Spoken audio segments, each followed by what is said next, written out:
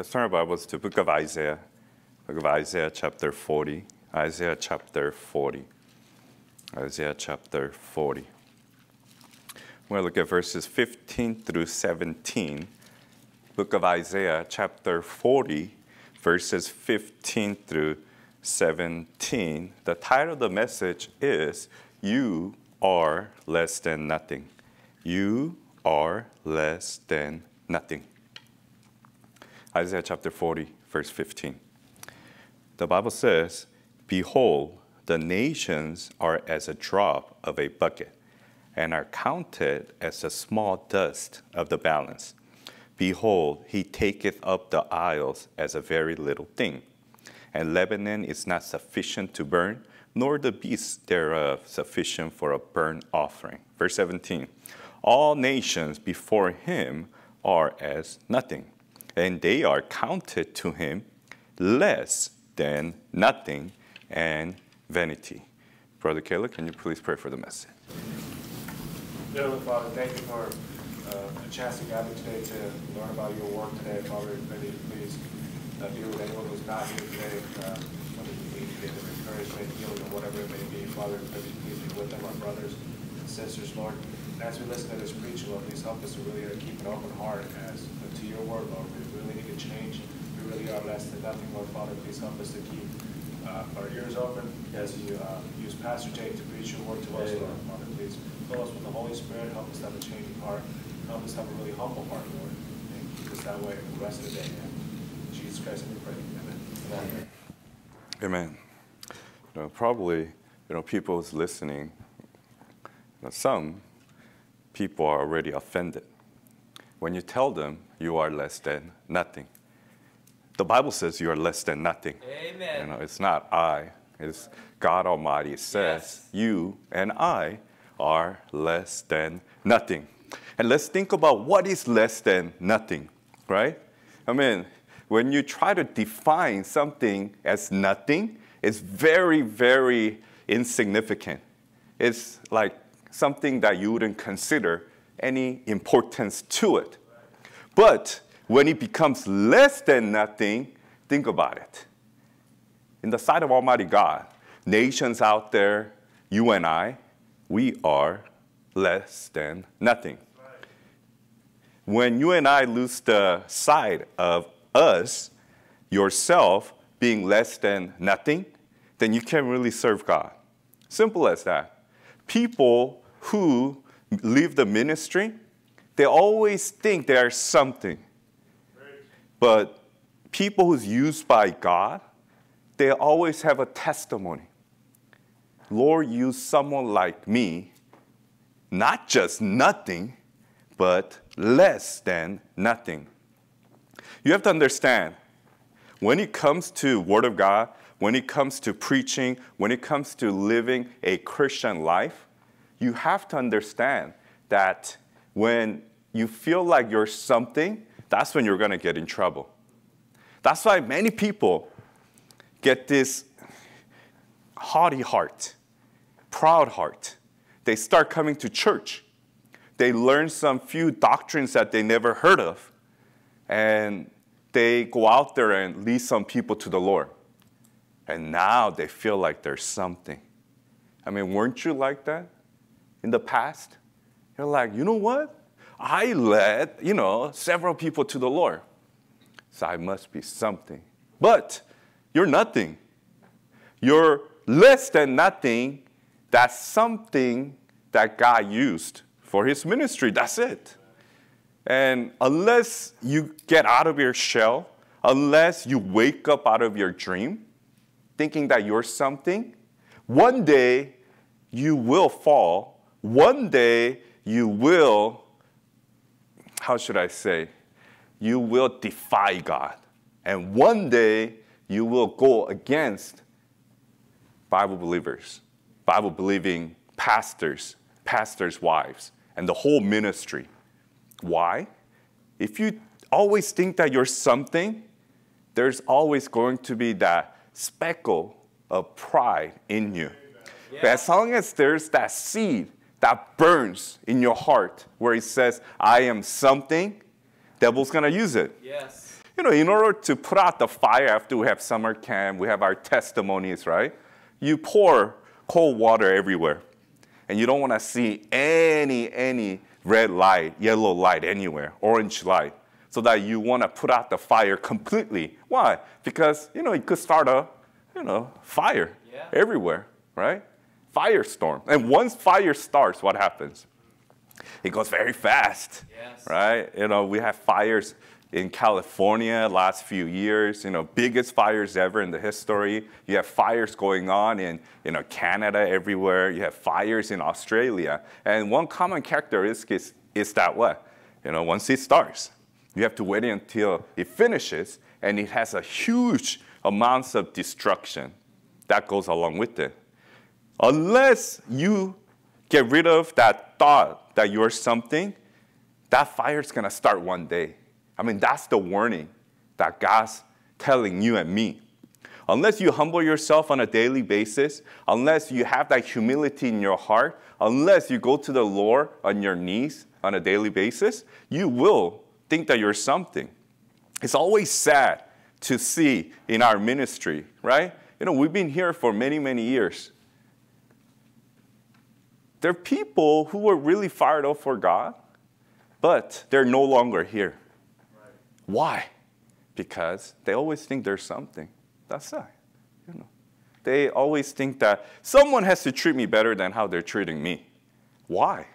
Are you that important?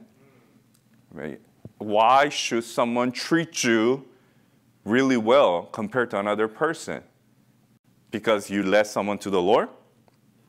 You did what you're supposed to do, right? Yes. Is it because you're here today?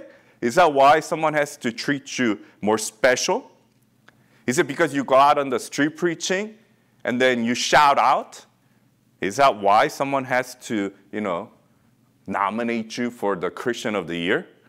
Or because, you bring food to church? Is that because, you're doing something at church, teaching, cleaning up? Do you have to be noticed? You have to get rid of all of it. That's why the devil's giving it to you. Yes. That's why people, complainers, are not too far away. They're the ones that always feel like someone has to give him attention. But I don't give attention to something that's less than nothing. And Bible says you and I are less than nothing. Right. Amen. Why would you deserve any attention when you know that you're less than nothing? If you don't have any model at home, besides from, Jesus Christ is Lord, saved by grace, his blood atones all sins, besides from Christ and salvation, you should have a model, right? Like this verse, Isaiah 40:17, I am less than nothing. Then funny thing happens. Like your pride kind of goes away. Yes. In the sight of Almighty God, in front of Lord Jesus Christ, who's in you, you're like, oh man, Lord, I am truly less than nothing. So don't ever stop at just being nothing, right? And then people feel sorry for themselves, right? I'm nothing, and the human emotions come in. Are you one of those people out there? Like, you have a lot of failures in your life. Some brought on by yourself. Most of them brought on by yourself. Yeah. Maybe some of them because of associations that you have.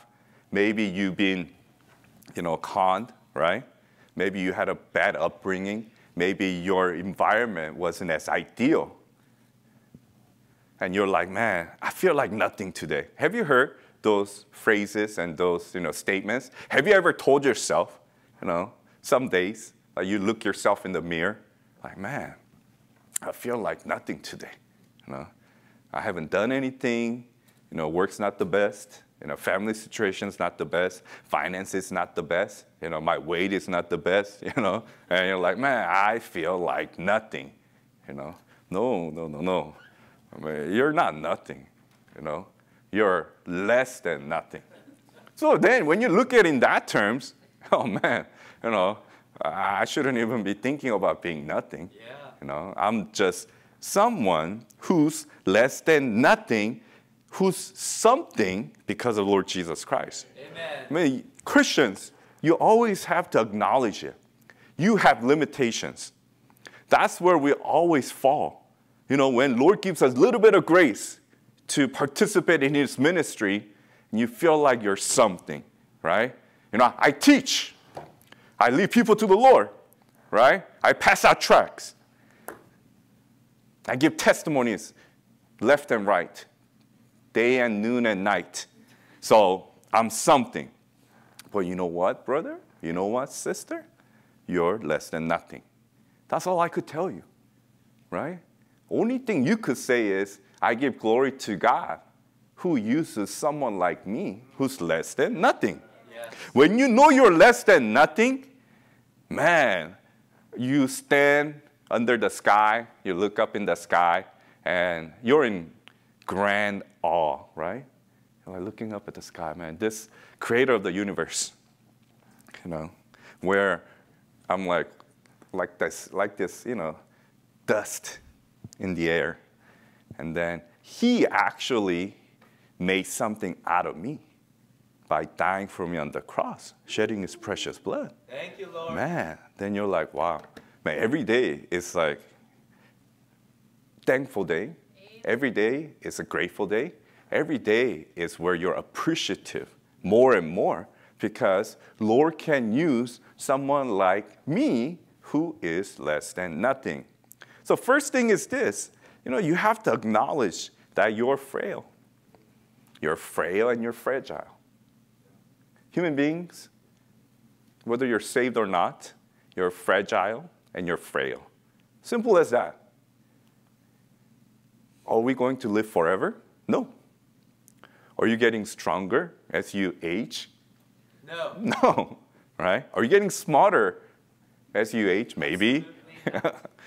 You should become wiser, right, as you age, right? Do you recover faster after you get hurt? No. You know? After you get older and older and older, right? Do you remember better? Well, that's a question that we should ask all the, you know, people's over 21, right? No. Do you remember better than before you were 21 or, you know, young age? No. So that just tells you that, you know what, I'm very, you know, frail and I'm very fragile being. What does that mean? I could break at any moment. You have to understand, people who think that they have no limitations, those are the people who become very, very proud. There's always a balance between surrendering all to the Lord Jesus Christ and to the sake of his ministry, and those people who surrenders partial and who keeps it to themselves and trying to show people that they're strong. Right? What good comes of it when you show to people that out of your own will, out of your own strength, that you're strong? How long do you think it's going to last? I mean, Lord could just take it away just like that. And few people, you know, I know Christians, their strengths were just taken away. You know why? Because God's like, are you kidding? You're less than nothing. Who do you think you are? Right? I mean, can you imagine? So it's hard to illustrate this because it's, you know, you consider like the lowest and lowest of the class and people like nothing, right? But we're talking about something that's less than nothing. So I don't even know what in your definition, in your mind, that what is less than nothing. Then you're like, wow, man, that blows up my mind. But that's you. There's something that blows up in your mind, that's what you are. You are that fragile, you are that frail, less than nothing human being. But thank God you and I are saved. Yes. That's why we can be strong in the Lord. You know, I can do all things through Christ, which strengthens me. Then question goes to you, Christian. Do you find your strength in the Lord always, or from yourself, who is less than nothing? Who is going to be stronger? The Lord. I mean, think about it. If this side is the strongest person in the whole wide universe, and this is a so-called strong person in your mind, which is you. then what's going to happen? It's like trying to, funny thing at the summer camp. I don't know who started it. People love doing arm wrestling, right? Boys and the girls, right? Like, I'm stronger, I'm strong, right? It's fun and games, right? But who's going to beat our Lord and Savior Jesus Christ when it comes to arm wrestling? But if you have him on your corner, you could beat anybody in arm wrestling, right? Bring that brother, I think it was Brother Dennis, who was the strongest, right? Very, strong man. I could beat him in the Lord Jesus Christ. Maybe not physically per se, But if the Lord said it, hey, I could do it, right? I mean, that's where with man, this is impossible. With God, all things are possible. If you put your 100% strength in the Lord Jesus Christ. That's why you and I have to be careful. Because some of us think that we're more intellectual than other people because of your education or because of your experience, right? Some people, the funny term is what? Street smart, right? Because you grew up on the street, so you know. I believe so, brother. I believe so, sister. Probably you know better than someone who grew up in an enclosed, suburban, no trouble at all because you grew up in a, rough part of the neighborhood, right? But that doesn't mean anything. Yeah. Right? I mean, is that going to give you strength to go on each day as a Christian? No. No. What do those things actually bring? It brings those worldly ways of doing things. As a Christian, you have to be careful. When you don't put 100% strength in the Lord Jesus Christ, you are going to bring in outside knowledge. You're going to trust and enlist in outside things. That's why many, many times you and I get into trouble because we not only 100% try to trust Jesus Christ and him alone, but we always bring in that extra friend along, right? It's a rhetoric. We hear it all the time. You have to surrender 100% to the Lord. But you always have that 2%, always trying to save it for yourself. True. Like, Lord, I'll give you 23 hours of my day. But that 1 hour, I'll just enjoy myself.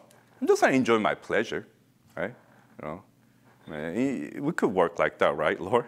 Man, can you imagine if Lord Jesus Christ only bled 98% of the blood and then 2% were missing? We won't have complete atonement. No. Right? If Lord Jesus Christ died only 98%, you and I can't be saved. No. If Lord Jesus Christ only, rose from dead 98%, that's it. We're not going to be risen from the dead, right? We're not going to have that complete salvation. Then, if you know the answer, Christian, why are you not giving Lord Jesus Christ 100%? Why is there always an excuse, right? That's why, as a less than nothing people, you and I should never have excuse. And what does that mean? When Lord points certain things out in your life, first word should come out from your mouth is, Lord, I'm sorry. Yes. Instead of, when did this happen? Don't you ask that to a lot of people when someone comes up to you and say, and it's a legit case because they care for you. Hey, brother, hey, sister, these things happen, right? So let's resolve this. Your first reaction is, when did this happen? That is a bad attitude as a Christian. Yeah. What does that show you? We heard a brother say accountability. They have zero accountability. They don't want no accountability. They don't want responsibility. They don't want to hold on to anything. And if that's you, you better get right with the Lord. Help me. Because you are going the road of destruction. Yes. Because what if, you did something wrong today, and then Lord reveals it 2 years from now? Does that mean that it's okay? Lord, that was a long time ago. Bygones be bygones. Imagine we had this, Catholic molestation cases, right? Everywhere. Yes. Imagine you ask those victims, hey, that happened 15 years ago, so forget about it. Wow. When you commit sin, you are to be held accountable wherever it's brought up to the light. Yes. And the best reaction you could do is like David. When Nathan pointed it out, he said, I have sinned against God. Amen. Why you always try to give excuse and justify yourself, right? The reason you're hearing those things is not because of someone planning something against you. Right. It's because God wants to get your attention. Why is it that always people are so dumb? You and I are dumb. Yes. Because Amen. we don't think spiritually. We don't think deep enough. No, sir. We always think that people are out there to get us. Yeah. It's not people, it's God. Amen. God uses people to try to get you right. Thank you. God uses people to try to get your attention. God uses people to make you see yourself that you're a blinded, fool on your way to your destruction. Because you're just living the life of Romans 8:13. If you live after the flesh, you shall die. Amen. You're going to die. And what a horrible way to die because of your sin, because you're living in your flesh. Yes. Because you're blinded by your excuses, your own justification. Good preaching. People, you have to understand. If you're that person who always want to justify something, then you're going to have something coming. God has to chastise you. Whenever I try to justify something, it never ends well. No. I mean, that's why people don't like lawyers.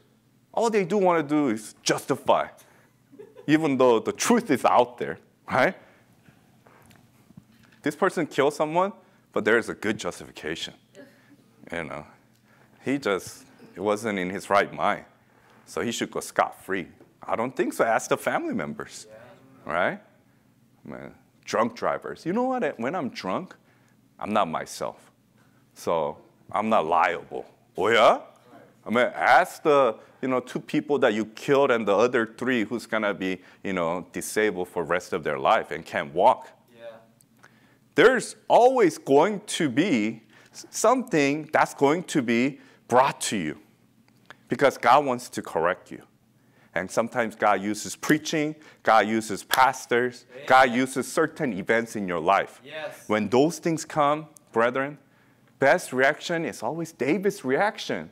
Why do you have to go any further, right? Yeah. You want to be like Saul? I had to do this because, because I had justification. Brother Caleb preached this, on Wednesday. I mean, he already set the foundation for today. Too many people out there, even though when they listen to preaching, they don't take it to heart. So if this is new to you, but you were there on Wednesday, your heart wasn't right. I mean, it shouldn't be new to you. It should be something that should be a reminder. It should be something that's convicting you harder. Yes. It should be that strong preaching that you've been desiring. Man, I've been a sorry Christian who always try to give excuses. Amen. I've been a sorry Christian who always tries to justify. I've been a sorry Christian who never looks at it from the point of the Bible, always tries to look at it from the point of my own view, my family's view, my loved one's view. If your wife's wrong against the Bible. If your husband's wrong, he's wrong against the Bible. Yes. Are you going to be like, okay, my wife, my lovely wife, love of my life, my other half, she's against the Bible. So I'm going to say it's okay. It's justifiable.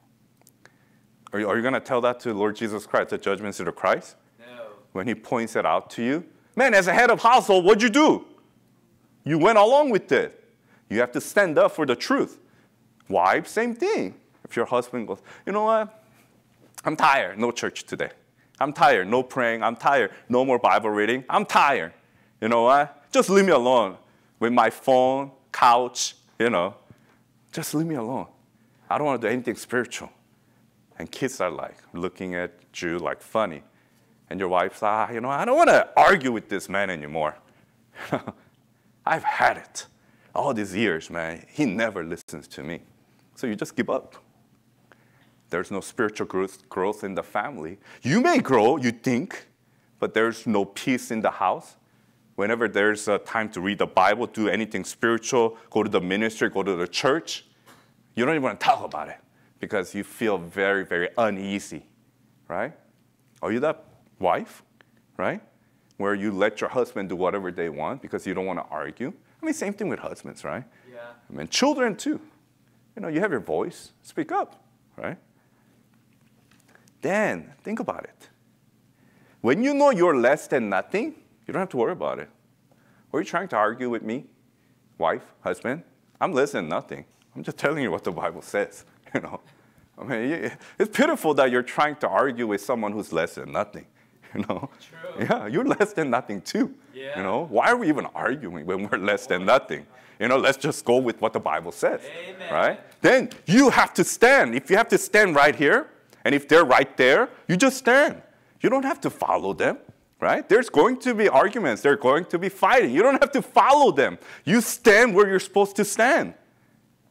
Either they get right with the Lord and come back to you, or God's going to teach them some lessons and they're going to come back to you. You know, if they truly care about, you know, Word of God. Do not be afraid of confrontation. Do not be afraid of arguments when you stand up for the Word of God, when you stand up for what is truth, what is right. You have to hurt someone's feelings sometimes for them to realize it. But you're less than nothing, they're less than nothing. What feelings to hurt? I'm less than nothing. You know, I don't really need to. I mean, what am I? You know, I mean, I just need to get right with the Lord, you know, and do something for the Lord. When people realize that, when they know that they're less than nothing, then changes happen in their life. Because God saved someone who's not nothing, but who's less than nothing. Wow. Have you ever had that gratitude? Have you ever had that, you know, thankfulness to your Lord and Savior, who saved not just a sinner, but who saved a sinner who's less than nothing? It's like you don't even belong in prison. You need to go that like 200 feet down, you know, because you're less than nothing, right? I mean, you can't even live out on the street, right? You have to go into like a dung field somewhere, you know, because you're less than nothing, right?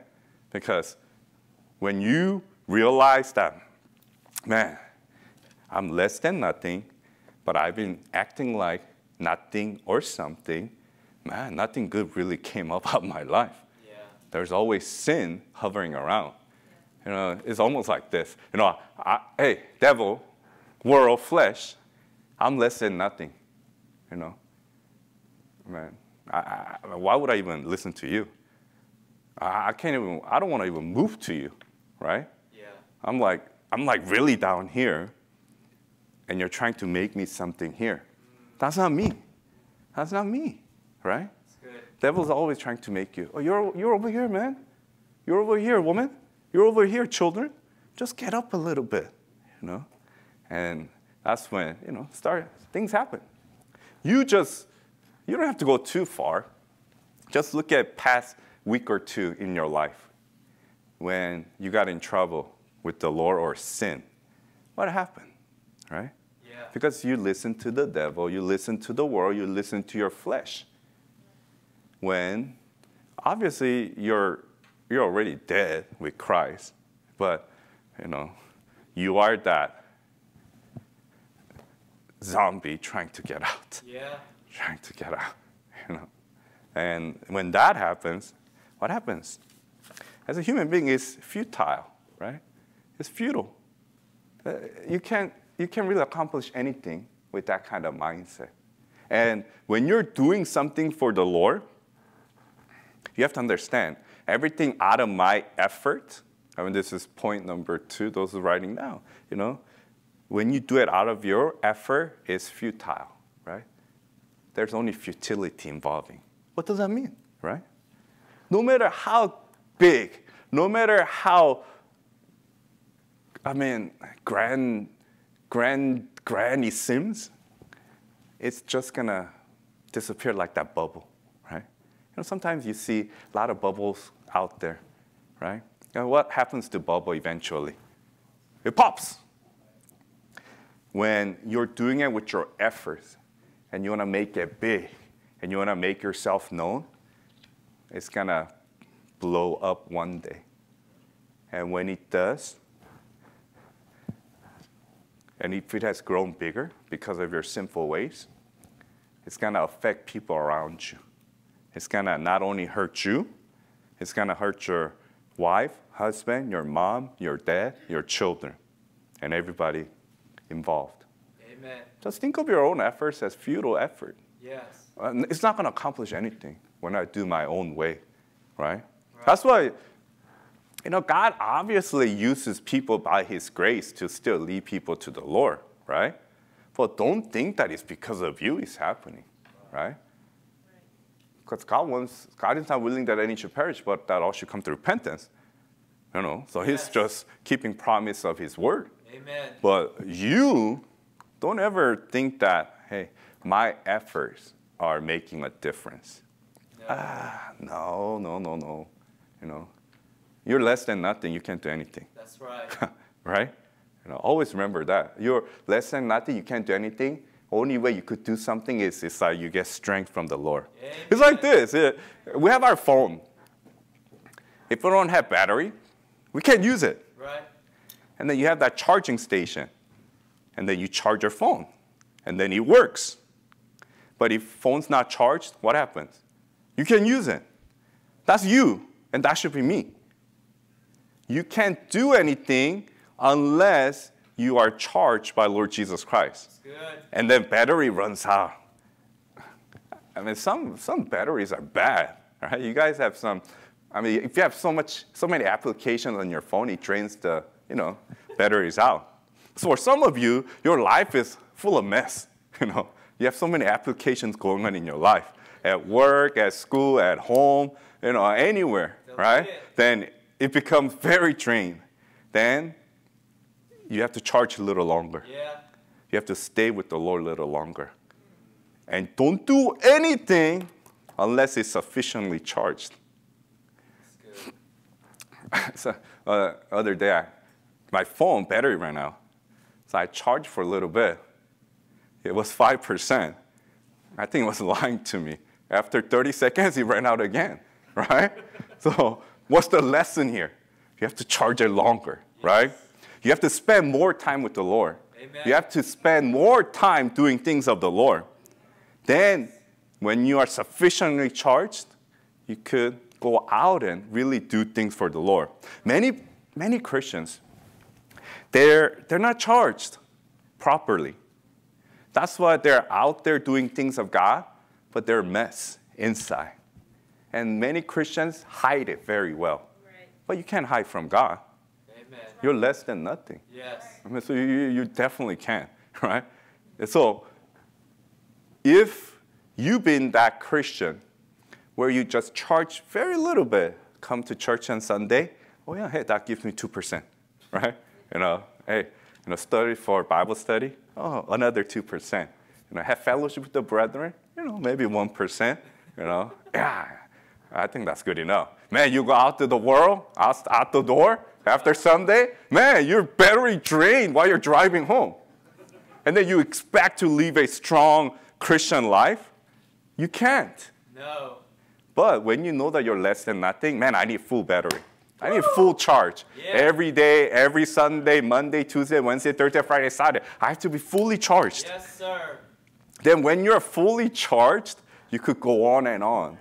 Man, you could have multiple apps going at once, but you have enough battery to go on. You have so many attacks in your life, from the devil, the world, the flesh, your husband, your wife, your children, your coworkers, your TV, your wherever you go, your music, whatnot. It's always attacking. Yes. And it really drains you very fast because you're never fully charged. When was the last time you felt like, man, I really, did my best to spend time with the Lord? I don't really have regrets, I really spent a lot of time with the Lord. I did my best witnessing, right? I did my best, praying for my brethren. I did my best for praying for my pastor's wife. I did my best, for praying for my loved ones out there.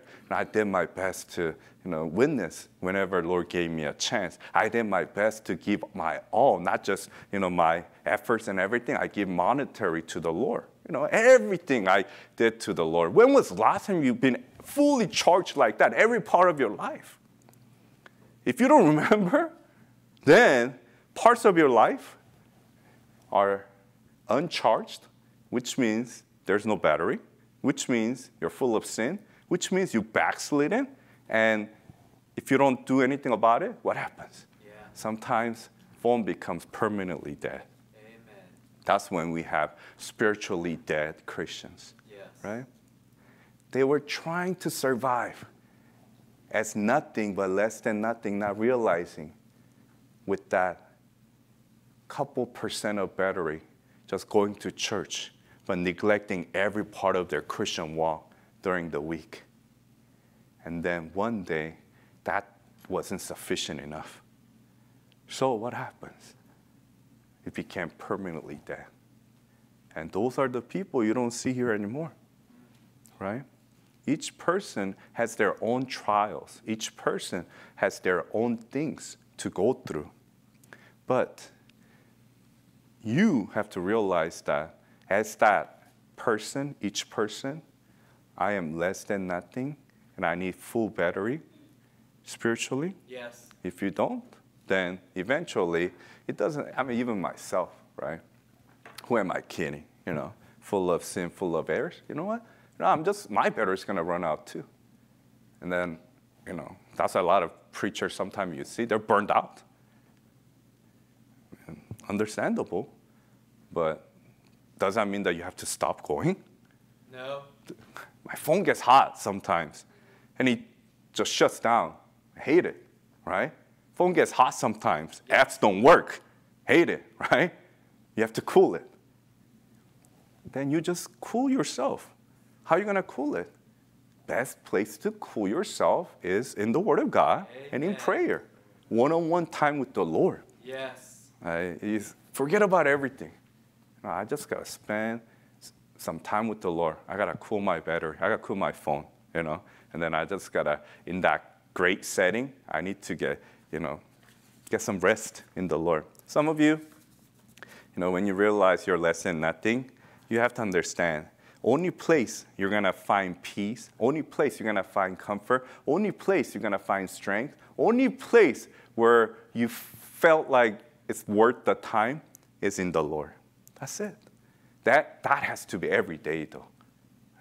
Yes. Again, if you know that you're only something by charging of Lord Jesus Christ, and when you know that you're only something by grace of God, when you know that you're only something because of His grace and mercy, then who are you going to go on a daily basis? Where are you going to find your answers? Your wife? And she may be great, but is she always right? No, sir. Your husband? He may be great. No. He may be, is he always right? No. Your children? No. Your parents? Right? Some of the worst advices that people ever get are from their loved ones. That's true. Because they don't go with the Word of God. Yes. Then, I'm sorry. You have to think of them just like what the Bible says. Less than nothing. Amen. Then you go to something that's more than anything. That's the Word of God. Yes. Find answer in the Word of God, right? Amen. Stop trying to go with the feelings, Dr. Fields of the world out there. Don't go to those things, right? Go to the Word of God, Amen. right? Go to people of God, Yes. right? Your counsel should not be coming from TV screen, Oh, right? no. Your counsel should not be coming from internet sites where there's all about love, love, love, love. Yeah. You never do anything wrong. Not putting down psychiatrists or psychologists out there. But many times the central theme is what? You make that person feel better. Yeah. Sometimes with drugs, right? Yeah. But is that a good solution? No. Nothing changes. That's right. It's temporary. And if you ever want to permanently get right with the Lord, Come on. you have to get it right Yes. all the way. I wonder how our ministry will look like if all of us are 100% fully charged in the things of God, in the Word of God, in the ministry, loving our brethren, It's a good through conviction. through ups and downs, right? You truly are 100% sold out, surrendering to the Lord. Ultimately realizing that, Lord, thank you for using someone like me who is less than nothing. Man, then when church is full of brethren like that, it only exudes spirit-filled life. Yes. You don't have to tell nobody anything. They just know how to resolve things.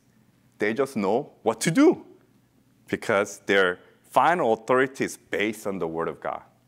Yes. Not another person's feelings, not your family's priority. No, everything's priority is just 100% Lord Jesus Christ and the ministry out there.